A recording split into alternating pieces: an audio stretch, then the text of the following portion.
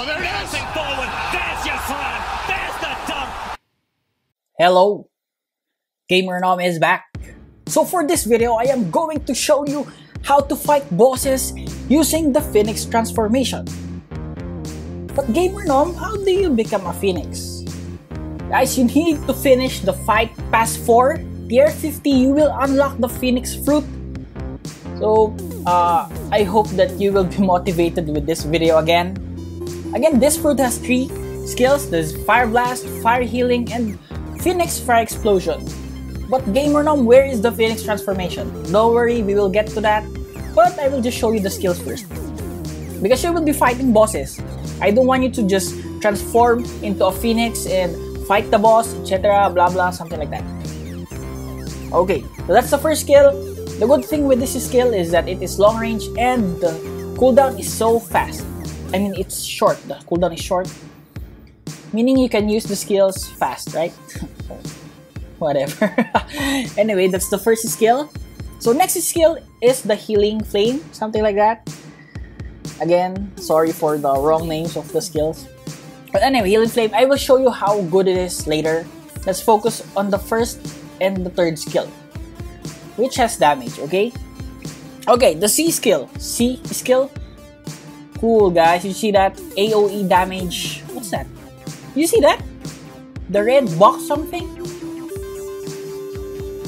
There you go. The problem with this skill, comparing it to the first skill, is that it is only in your area. Do you see the circular thing? That's it. That's the range. Okay, next up. How do you transform into Phoenix? So simple, you just need to fly, right? Okay, when you fly, you will automatically change into a Phoenix when the fruit is activated. There you go. Again, use the first skill to fight the boss. There you go. Okay, so that's my brief introduction of the Phoenix fruit. Now let's... oh, sorry. I forgot to tell you about the second skill. Guys, if you have the Phoenix fruit, you also have Mark of the Phoenix. Now I'm going to show you how strong it is. See that? I'm gonna use the X skill, the healing. We're gonna tank the damage or the attack of this boss. There you go. Did you see that? They're being damaged. That's fine. But Gamer Nom, this is just tier 1. Don't worry, I will show you the other tiers later. Okay, see that? We are being damaged. Now we are going to spam the X skill, the heal. Oh, we're being damaged.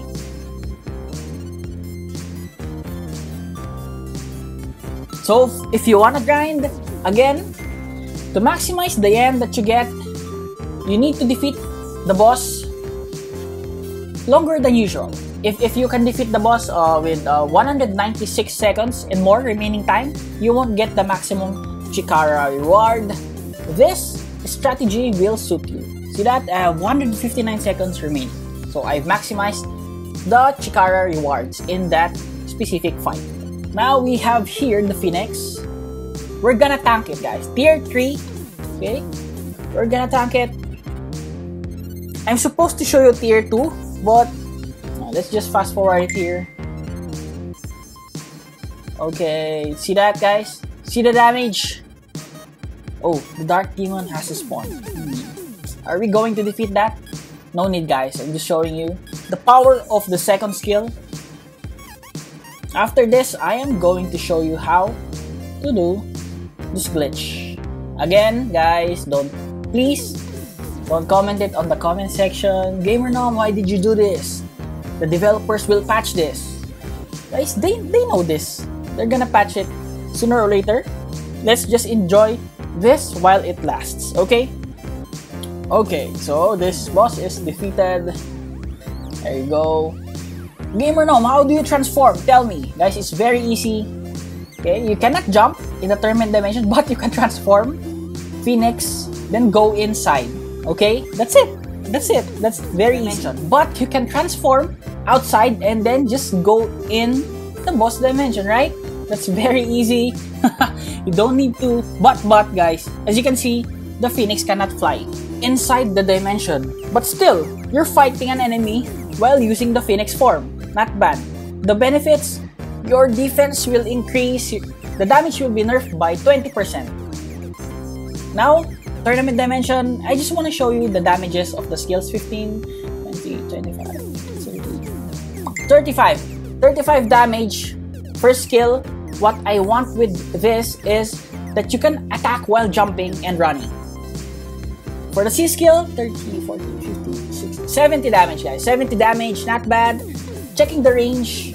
Yes, you can still damage him if it's near the circle. But if it's this far, no damage at all.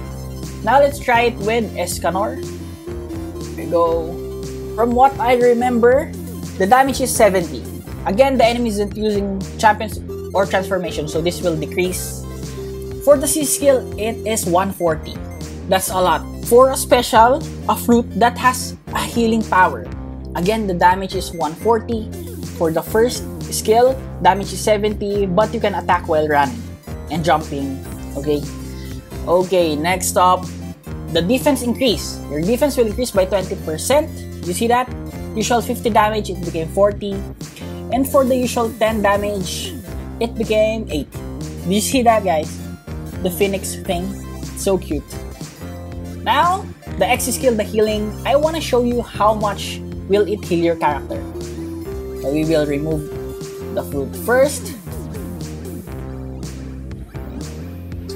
I'll show you that. Okay, now, so for the damage, you will be damaged by 50, I think 70 is enough. 60, 70, 70 damage. Now we are going to heal ourselves and check if our HP will be full. So, I think it heals you 60 to 70 per skill. So guys, that will be it. Did you learn something from this video? Again, will the glitch go away? Yes. But can we use it now? Yes, let's use it. For the fans of One Piece, imagine this. Fighting Kaido. Oh, I'll make a video of that. Fighting Kaido and Marco the Phoenix. The revenge match. Okay? So I hope that you learned something from this video guide. Again, to all the viewers, subscribers, supporters, I appreciate you all. This is GamerNom, and GamerNom out.